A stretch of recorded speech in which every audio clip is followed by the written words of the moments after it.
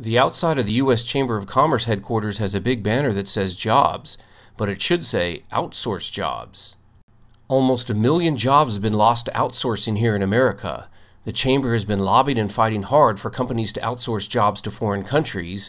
And what do they say to those who got fired? Stop whining. The Chamber is now running attack ads using foreign money from countries the jobs have been outsourced to, ads that say Democrats are responsible for job loss. Which side do the Tea Partiers and Rand Paul take? They take the side of the Chamber and companies that outsource good-paying American jobs. All so that fat cat CEOs can make bonuses and huge salaries, while workers get a pink slip during our time of national economic crisis.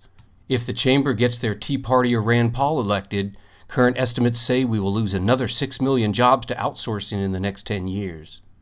Tell Rand Paul you're on the side of American workers and help us stop the Chamber.